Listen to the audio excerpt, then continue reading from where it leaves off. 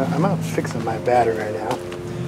But I wanted to put a secondary ground strap on the driver's side battery to the block. And I'll show you how I do that. But I just don't like the way this driver's side battery is grounded. So I took my air cleaner off my thing right there. So I got this 40-inch cable here, ground cable. I want to definitely get it to the block somewhere.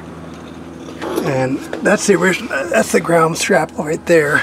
You can see it somewhere in there. That's the original ground strap for the passenger side, but I want to maybe get it down here somewhere. So right there. Hoping I can run it down there and get another strap on the block. I just don't like that there's only one ground cable on this side. So this side actually has a ground cable that goes to the frame and the block.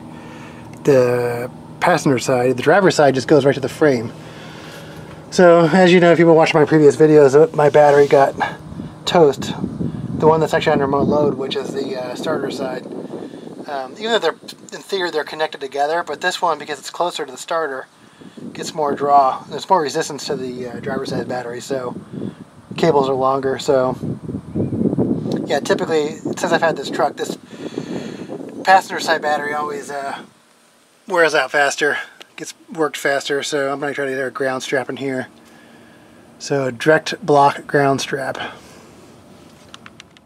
Alright, got this thing done. Got my flashlight real fast. Get my camera in a position where you can see it, hopefully better. So I took that little bracket piece off there and I put that ground strap.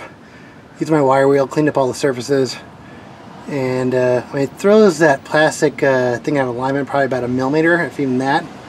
Like once the thing is crushed down, it's probably more like maybe 1 millimeter, 1/2 millimeter, probably, I don't know, maybe 3/4.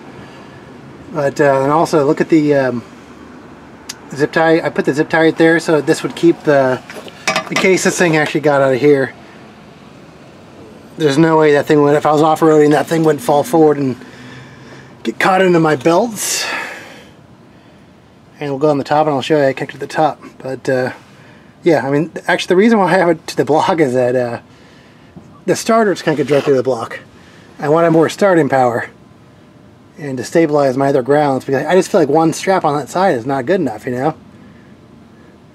Like they didn't do it on the passenger side, so why did they do it on the driver's side? They should have the exact same thing on the driver's side. So, all right, there it is on the top. So I just basically put that thing right there and zip tied it, and it goes down. But that's it, guys. Put my air cleaner back there, and all right, cool.